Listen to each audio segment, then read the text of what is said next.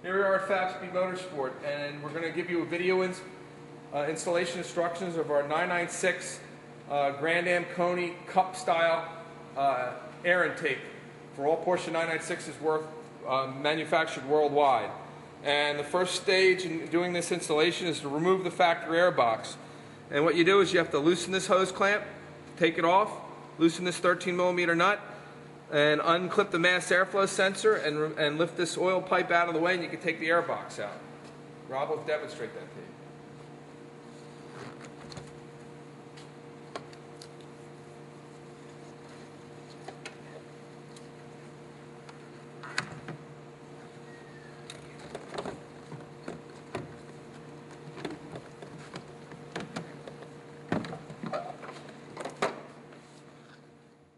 The next step in doing the Fabspeed Cup air intake for the 996 cars worldwide is you have to remove this black painted bracket on the air pump. This is an air injection pump that pumps fresh air into your engine, and we made this new stainless steel bracket, and there are 5 10mm nuts on here. You remove all these nuts. We have them loose now, and then you unplug this wiring connector, and when you do that, this pump will bolt to this precision stainless steel bracket, and it sits the pump back further in the chassis, real simple, and that way our cone air filter can sit right here and get cold air right from outside the engine bay. Yeah, but you can always cut that. Mm-hmm.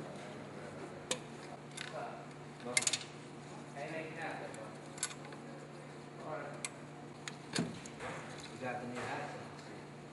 I just know there was a hat. How many did you have? One. No, how many came in? I got this one. He's telling me I can have it. Okay, and as you can see, we removed the black steel Porsche bracket holding the air pump on all 996s made worldwide. Next step is take that same 10mm socket, and here's a 13mm nut on the engine mount. Remove that bolt and that bolt, and then put those aside, and then take this new precision bracket and then use the existing hardware and bolt this stainless steel bracket to the factory air pump.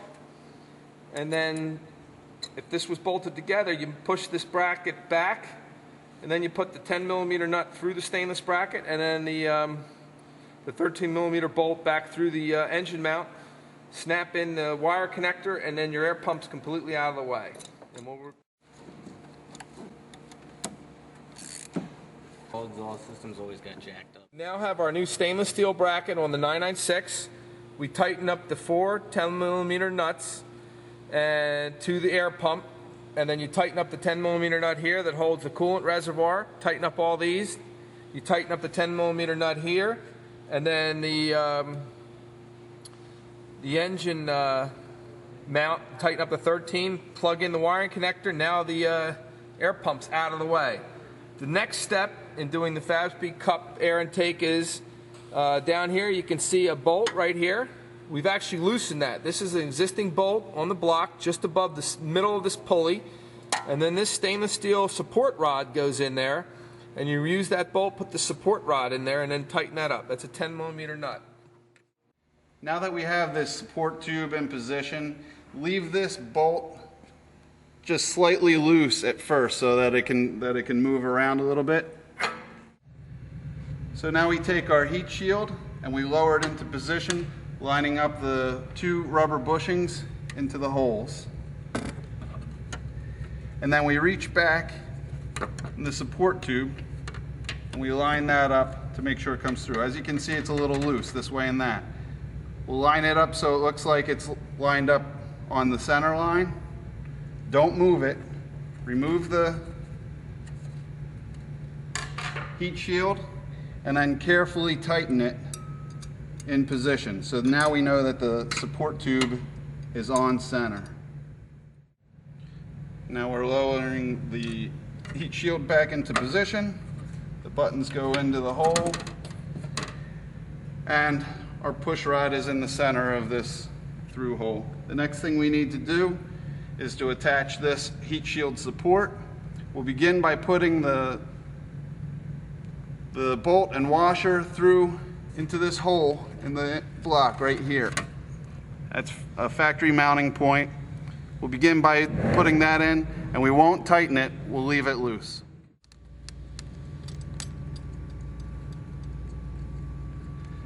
Okay, with that cinched down finger tight, this can still move around.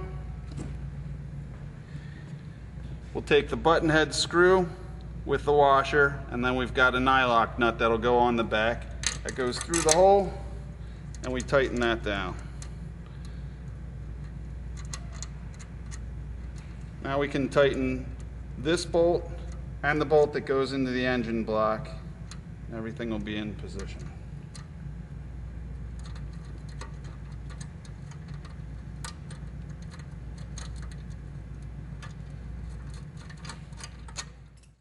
Next, we're going to take our silicone hose coupling and put it on our throttle body here. It's got a step machined in it. It's real simple. You just slide it on into position till it hits that shoulder. We'll take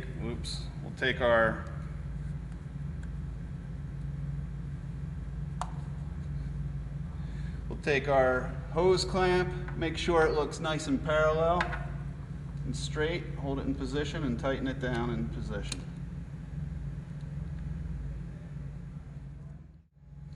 So with this screw slightly loose, we can now put the hose clamp over the silicone connector, just loosely, and then we can line this up and plug our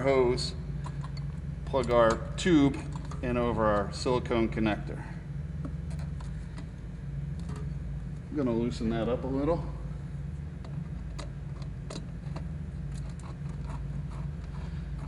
That doesn't need to be tight at all when we're starting. And then just press it into position. And at the same time,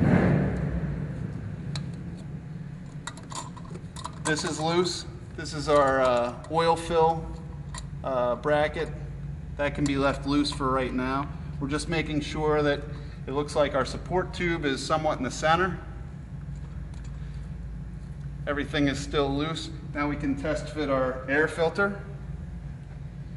We'll slide that on the hose until it comes up against a stop. That's where our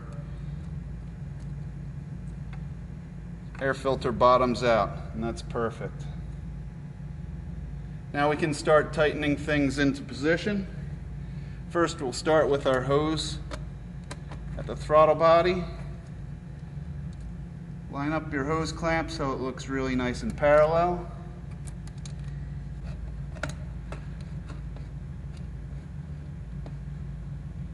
Good. And then we're going to tighten this bolt in the back where our support rod matches up with the tube.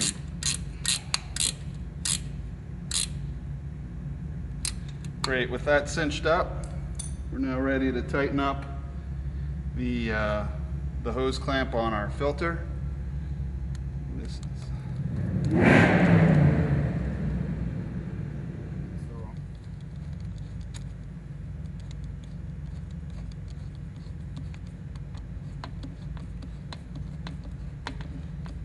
Does not have to be overly tight. You can just cinch that up, and you can make sure, see that the filter itself isn't touching anything. There's no rubbing. Now remember, we left this guy loose here. This can be tightened into position. You'll see it's going to snap in like that. So just eyeball it straight, cinch up on the button head screw, and your oil fill snaps into place, and you're set. Now we're going to install the mass air sensor probe. Make sure your O-ring is in good shape, which this is, of course. Just slide it into position. It can only go in one way. Put your two button head screws in and tighten it down. Now that we've tightened the mass air sensor into position, we reconnect. It just snaps in place. Make sure it is snapped all the way on. And then to tidy up our wiring harness, we'll take some tie wraps, and I like to tie them to these various hoses. So I put a couple on this hose here. Just leave them loose at first until you have everything lined up where you want it.